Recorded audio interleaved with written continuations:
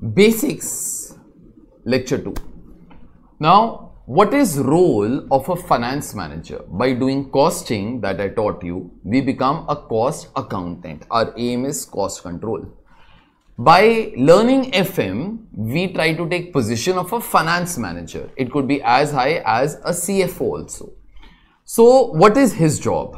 If we try to explain this through our balance sheet, it will be slightly easier. Balance sheet.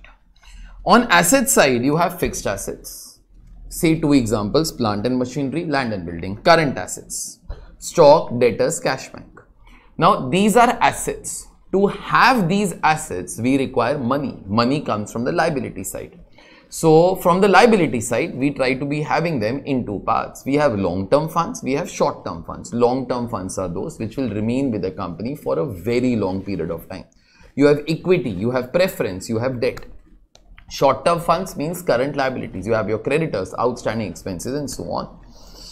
Now, do remember that a company has to be making profit. How does it make profit? By producing and selling goods.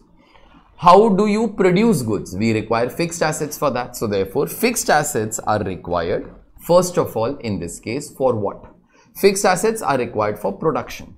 But then once you start to be producing, current assets will get generated over your entire duration of the business cycle only.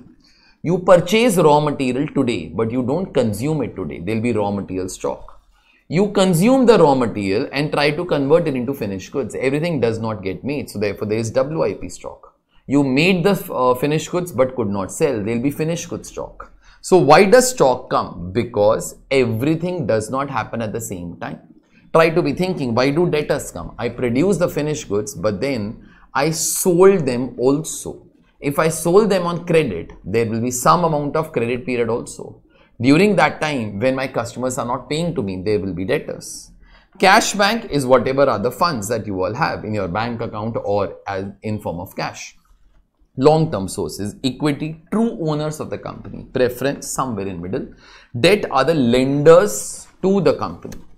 In short-term funds, you all have your creditors, you have outstanding expenses also. Now, we often say this thing that assets give you return. Ultimately, whatever profit you get, that is because you have used your money for purchasing the assets. That is why this side is called as application of funds and this is called as sources of funds. Where have you kept your money? That will be shown on the asset side. From where did you get the money? That will be coming on the sources side. So, on the asset side, what you all get is returns. Returns also, we always say this, most of the returns that come is because of fixed assets. Current assets are only there because of nature of the business. Current assets usually do not give any returns. Even if they give returns, those returns are very less. But any profit, returns means profit. So, any profit that you get is basically because of you selling the goods. And how do you produce the goods? For that, you require fixed assets. So, therefore, all assets give you return. But then, most of the returns are always by fixed assets. Current assets returns are super less. And then, there are funds over here, but funds don't come free. We incur cost for it. So, therefore, there is cost of funds also.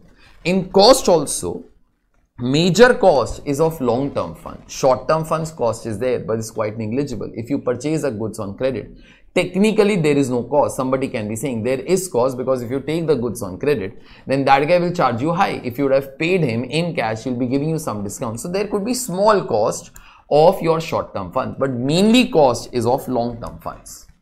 So, if you all try to be seeing the equation now, on asset side, you use your money to purchase assets. Assets give you return. But then for that, you got to deploy funds. Funds entail cost. Till the time returns are higher than cost, company will be doing good. The moment this greater than sign starts to be there, at that time companies will do good. If it becomes less than, companies will start to be going down. So, what is role of a finance manager? Role of a finance manager is use your funds for such businesses which give you high returns. That is whatever we are going to be learning in a chapter called as capital budgeting, which businesses to do, which not to do. Other part, decrease the cost of capital. Try to procure funds from those sources where cost is lower. Like if you take funds, say from international markets, at that time cost of the funds is far lower as compared to whatever you will be getting in India, even after taking into account like, the processing cost, the transaction cost up and so on. So as a finance manager, I would like to have returns high. I would like to have cost low. Overall, I will be able to have good amount of profits in my business. Profits ultimately will lead to money. Let's try to use that money to expand ourselves, to give dividend to our shareholders, to make our shareholders happy, and in turn increasing the market prices also. Thank you. I'll see you next time.